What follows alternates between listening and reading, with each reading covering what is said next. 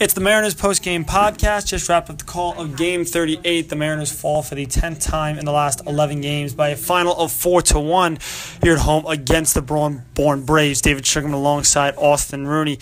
And while the last couple of games, the Mariners offense had begun to come along, 6 runs in each of the last 2 games, they only score 1 run tonight.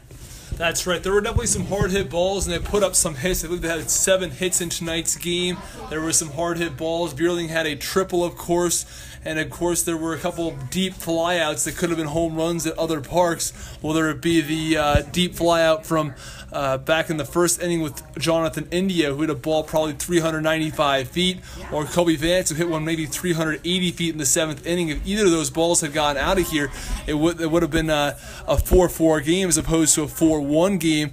But unfortunately, the Harwich Mariners just were unable to get the big hit when they needed it. They had times when they had the bases loaded, and they were just unable to get that hit to really put them back into the game and get them put some runs on the board. Pitching-wise, the starting pitching was very good tonight. Jacob Billingsley goes 6 innings, gives up just 2 runs, both of those in the 3rd. Fortunately, Brian Christian came in, and over the last 3 innings, he struggled some, giving up 2 home runs, both to Zach Susi. That's right. So, again, Jacob Billingsley, I thought he was really, really good, had all of his pitches working.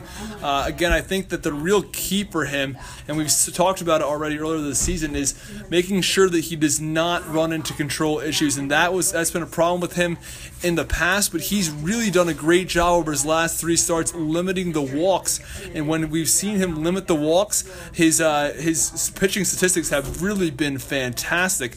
Again, earlier in the season when he allowed 9 walks in 9 2/3 innings, he really struggled, allowed a lot more runs. Over the last 18 innings of work now, only think allowed 3 or 4 walks, and he's only allowed 3 earned runs during that time period. So he has been really, really good as of late.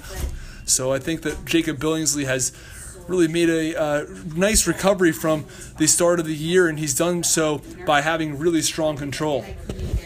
So the Mariners with the loss tonight, and we just found out a few minutes after our game went final that Brewster won, and that's officially going to eliminate the Mariners from playoff contention. Over the last 6 games of the season, what do you want to see out of the Mariners? It's a team that's really continued to play hard, even though they've been behind the 8 ball the majority of the second half of the season.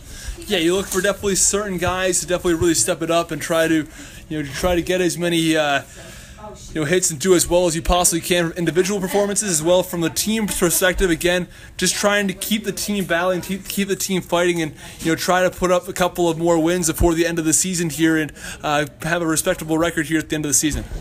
The Mariners fall to the Bourne Braves by a final of 4-1. Back at home tomorrow night to take on the Catuit Cavaliers for a 6:30 start. We'll be back at it, Austin and I. Until then, saying so long one more time from White House Field. The Bourne Braves 4, the Harwich Mariners 1.